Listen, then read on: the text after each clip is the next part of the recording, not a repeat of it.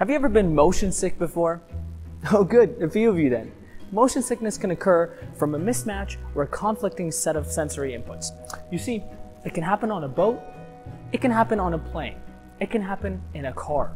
It can even happen while you're watching this video right now. Whoa, are you okay? Good. In my research, I use virtual reality to simulate a sickening environment, and I also record physiological data at the same time.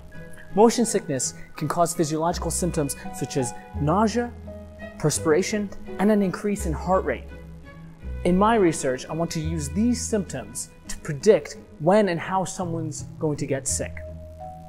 With the help of machine learning, I can use these data to objectively predict and score someone's sickness.